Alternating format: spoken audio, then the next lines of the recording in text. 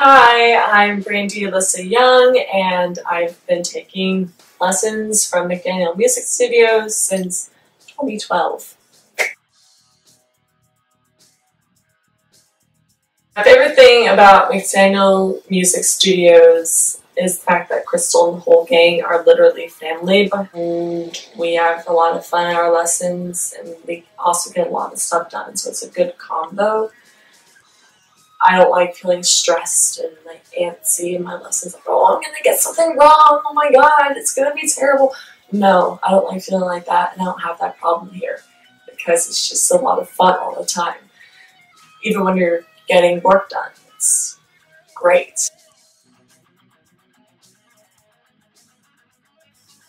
Most difficult thing about voice lessons, well, since I developed bamboo nodes on my vocal cords, I would explain, but it's a lot. Google it. It's been pretty difficult to get my voice back up to snuff and sing in general, but Crystal, she gave me a lot of tips to help get my voice back to where it needs to be. That's a hard one to answer. You see, Crystal and I are both kind of like the same kind of weird almost. Then the crazy things that she says don't really seem crazy to me. I just, I get it.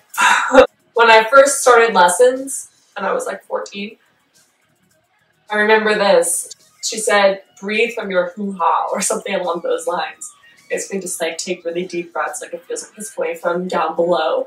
It just made me laugh. It made me laugh really hard. And I think it's got to be one of the craziest things that she's ever said to me that is like rung as crazy to me. Kind of already said this already, but who cares? The balance between work and play. Because I know I'm there to have fun and to learn. That's why I love Crystal's lessons so much, because everything is really lighthearted and it's great to learn in a nice environment.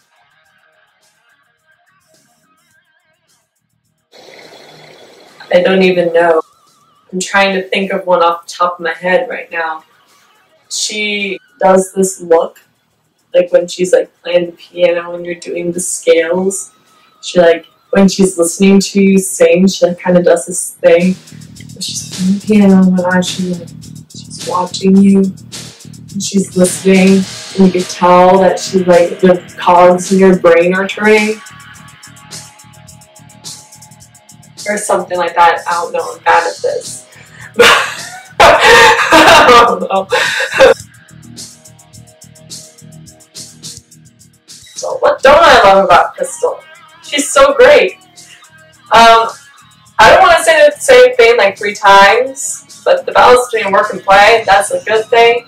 The fact that her and I vibe really well, that's a good thing. Her sense of humor is hilarious, and I love it a lot. Also, her laugh is great. She has a freaking fantastic laugh, and I love it. Like and subscribe if you enjoyed the video. It's up there, down there, here somewhere. And subscribe.